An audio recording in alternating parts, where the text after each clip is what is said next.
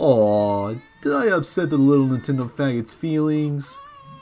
Aw, that's okay, little filler. It's not your fault your games are shit.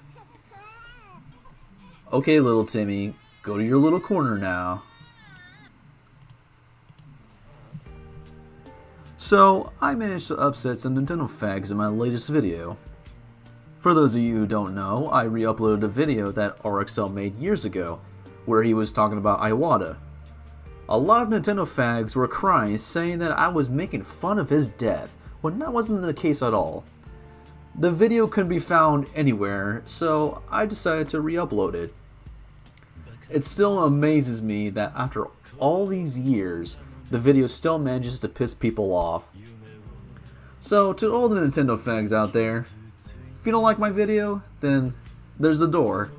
And Libra, if you want to start shit with me again, we can go back and forth. You'll get some free content for a good while. I'll have some good laughs at your expense if you do decide to make another digital execution video on me.